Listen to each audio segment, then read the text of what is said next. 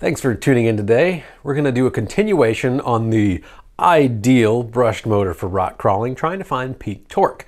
Now, as you saw on one of the last videos where I used the Kelvin wire setup to get the terminal resistance of all the motors, we have them right here. What I'm going to do now is plug in a formula that tells us, and this isn't going to be the exact torque units, but it will tell us the relationship between amps and torque for each of these, and then I'm going to run down. Originally, what I was going to do is make a formula to find the brush resistance plus the resistance of our armature, and then what I thought was find out where that meets in the middle. Where is the brush resistance equal to the armature resistance? That is what I thought was the ideal motor for producing torque as far as a brush motor. Now, when I actually ran through it, the results that I got on the formula, they didn't match up with what I thought that they should be. So we're not going to do that right now. I need to do some more investigation to figure out. But essentially, we have two formulas. So these right here is what it ended up right there. So we would have the resistance is equal to the turn count resistance plus the brush resistance.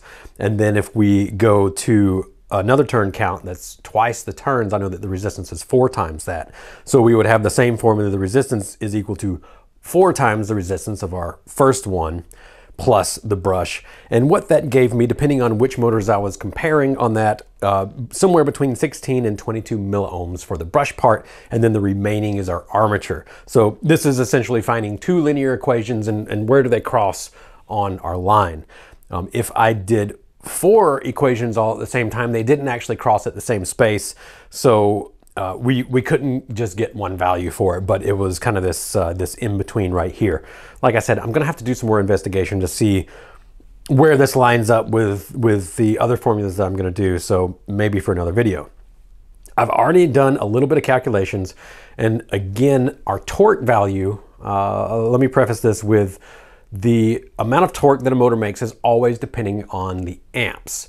And if a motor is twice as fast, it takes twice the amount of amps to make the same amount of torque. So we can actually figure out based on just, we're gonna make some assumptions that our copper fill is the same on here. We're going to base it off of our 17 turn as being 1 unit of torque per amp, so 1 T per amp. And then a 35 turn accordingly would be 2.06 units of torque per amp. A 27 turn is going to be 1.59 units of torque per amp, and a 55 turn is 3.23 units of torque per amp. I know I did those out of order, but bear with me here. So now what we're going to do is we're going to work backwards based on the resistances of these motors.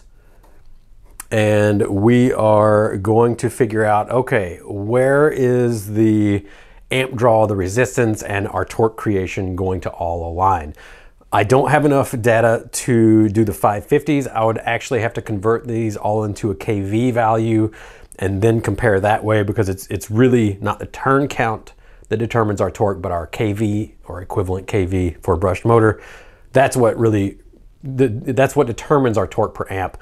So I'm going to do it the simple way. We're just going to talk about turn counts today, and we're going to make some assumptions so that this is easier.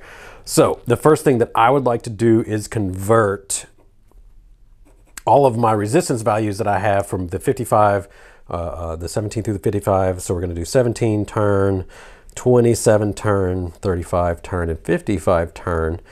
And we are going to calculate how many amps that they pull. So we have our resistance. We're going to assume the voltage is going to be 10 on all of these, and then we're going to get the amps as the result. So our 17 turn resistance was 0.04. So we're going to call it milliohms on here. So it'd be 40 milliohms. It is 79 milliohms for the 27 turn. It was 110 milliohms for the 35 turn, and our 55 turn was 250 milliohms. So 1/4 of an ohm for a 55 turn. That's a lot of resistance. So for our amps times ohms equals volts. We'll write that over here. Amps times ohms equals volts. I do believe it's been a few days since I've looked at the equation. Amps times ohms, yeah. That's it right there. So we are trying to look for amps. So we are going to divide by amps there. I'm probably going to end up doing this the long way. So ohms equals volts over amps. So 1 over ohms equals amps over volts, and then we multiply on the top, so volts over ohms equals amps. There we go. I did it the long way for you. So we divide our voltage by our ohms, and there's our amps. Using 10 volts as the input, it should be pretty easy. So 10 divided by 0.04, and this is assuming that we're not getting into a saturation issue. So like I said, there's going to be a lot of assumptions on here just so things are easy. So yeah, 250 amps on that 17 term. Everything's going to smoke. If we try to do that, solder, somewhere around 225 ohms, solder just turns into liquid.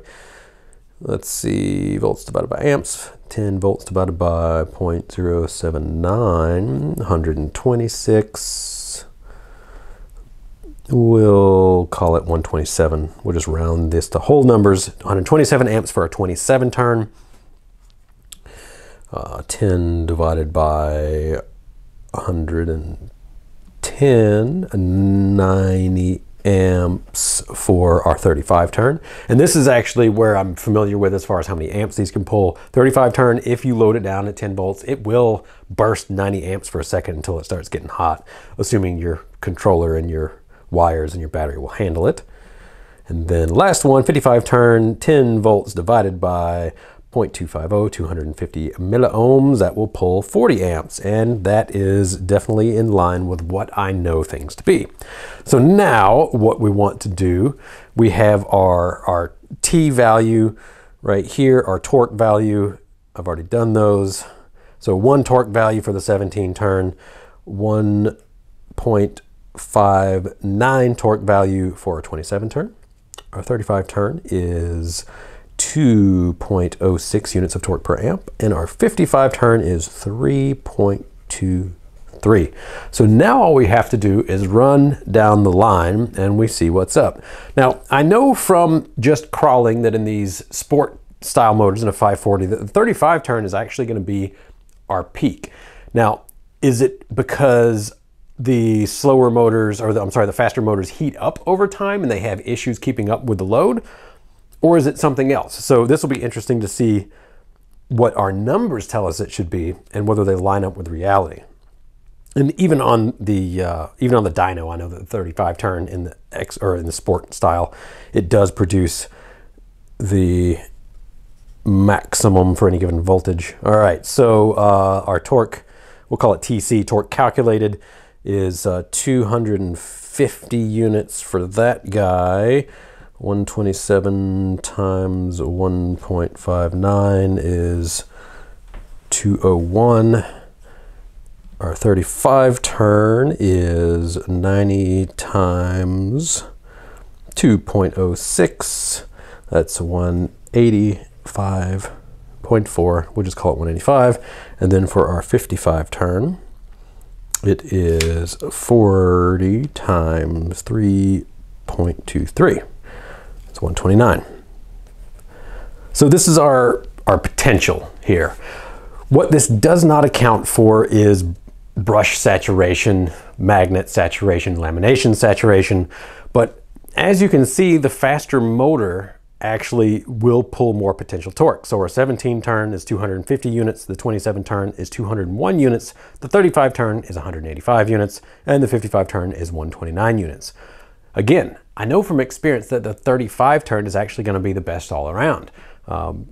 So the fact that we're getting numbers that implicates that the 17 turn is going to deliver the most torque, you know, that at least lines up with what the terminal resistance is and how fast it goes and what that tells us, but it doesn't quite line up with reality. But as you can see, you remember with the brushless video, hopefully, the faster motor will produce more torque as long as your battery and your ESC can keep up. So the conclusion for that one was a 3600 motor with twice the gear down is going to be far, far better, 4 times the amount of torque at the ground as half of that kV with half of that amount of gear down. And the same thing would go for this. If we could get enough gear down for a 17 turn motor to work, yeah, more than likely it's actually going to have better performance on the ground, assuming that it doesn't overheat and we're not running into saturation. What is probably going to be the case on this is we're going to find that somewhere around 180 to 200 units of torque that the motor just doesn't produce anymore. So anything above that is only heat. So if the 35 turn is slightly below this saturation figure, it's actually going to be the best suited because it's not producing only heat, it's producing essentially only torque. And when you go faster, this extra amp draw that gets added on is only producing anything but heat. It's a 0% efficiency added to our equation. But as you can at least see right here, theoretically, this 17 turn motor is going to produce the most amount. Now, this is where I'm going to have to do a little bit of thought.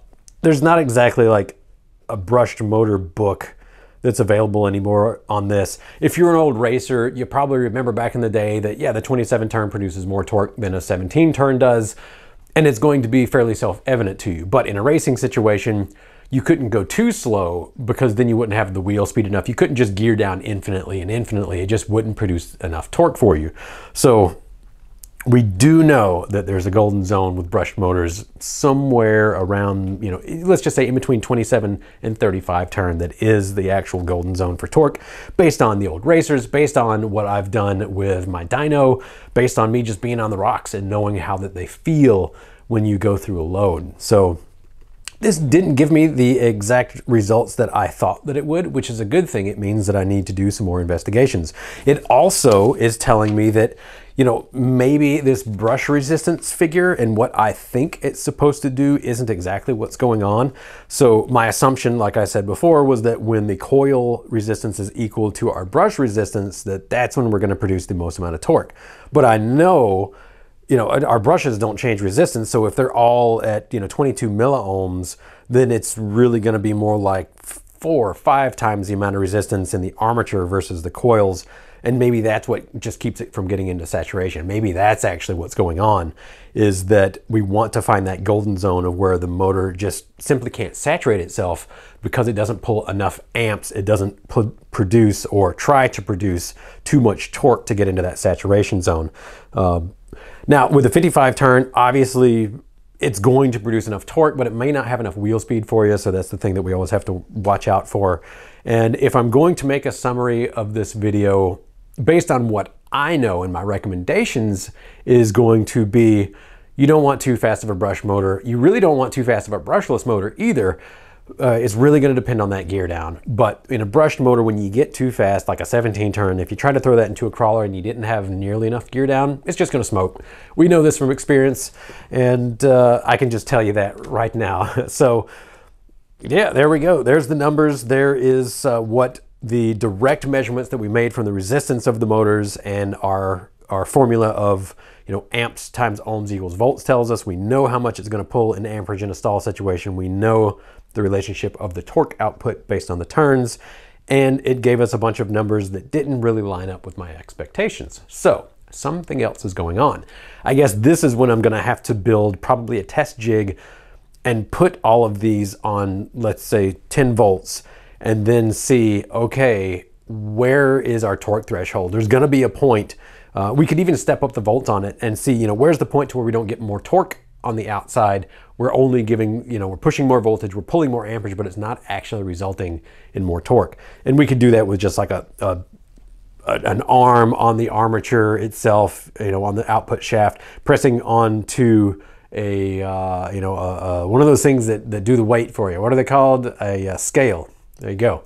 That would be one way to do it. So maybe I'll build a little static torque stand there, or there's tons of ways we could do it. We could we could have it pulling on a fish scale or something like that. So yeah, this will be a kind of a long-term project. We'll just continue kind of beating on this subject and see where we get. So I am sorry if that was a little too technical and you don't have any questions, because it went like this, but hopefully this, at least leads you to some of the ways that I think about motors, and you may have some questions. If you do, leave them down below. I hope this maybe shed some light on it for you, or maybe confused you completely, and that's okay too. So as always, thanks for tuning in. Have a great day.